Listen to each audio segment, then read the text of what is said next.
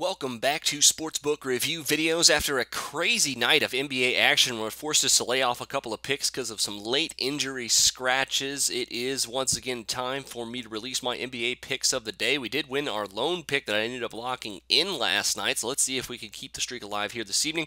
A couple more NBA picks of the day for you here tonight, and one of them is the Chicago Bulls heading into the city of brotherly love to play the Philadelphia 76ers tonight. Bulls come in as an 8.5 point favorite in this one, total of 204. Now, big news for this one is the injury situation for Chicago. It looks like they will be without Pau Gasol tonight. He's nursing a couple injuries. And they could be without Derrick Rose as well, who had to leave their game a few nights ago with knee tendonitis. And if that's the case, probably going to lay off the spread here, this one. Instead, go with the total, which I think is probably a much better wager here at 204 points. Bulls is pretty good on offense, cashing, or at least scoring 100 points in the last 12 or 13 straight games. In fact, but their defense has reverted back to the bad Chicago Bulls defenses. In their last 3 games, they're giving up an average of 120 points per game.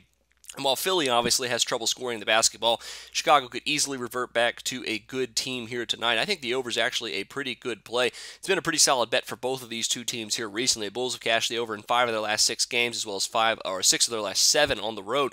The Sixers have cashed the over in 6 of their last 7 home games, as well as 4 of their last 5 games overall as well. So 204 points with the way the Bulls defense has been playing here recently. I could see Philly getting to the 95 to 100 point mark here in this one. That might be all it takes here. Take over 204 in that one. Next up is the Sacramento Kings and the Utah Jazz tonight. The Jazz come in as a 2.5 point favorite at home in this one, total of 200 points. Now, both of these teams played last night. Coming into this one, they both have winning ATS records coming off the back-to-back. Utah 5-3 against the spread. The Sacramento Kings 5-4.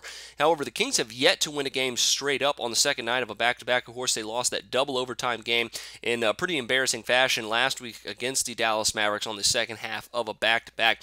But tonight, coming into Utah, I don't think they're going to win this one either.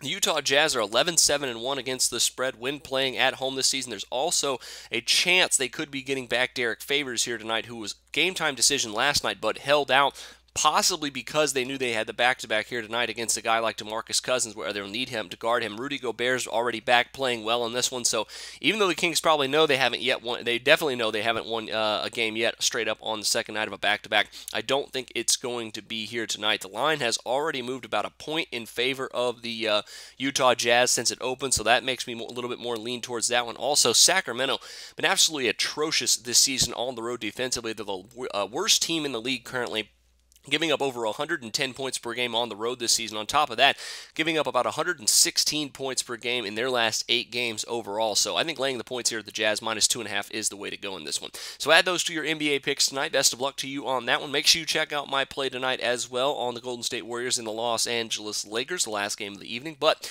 until then, for Sportsbook Review, I'm Jordan Sharp.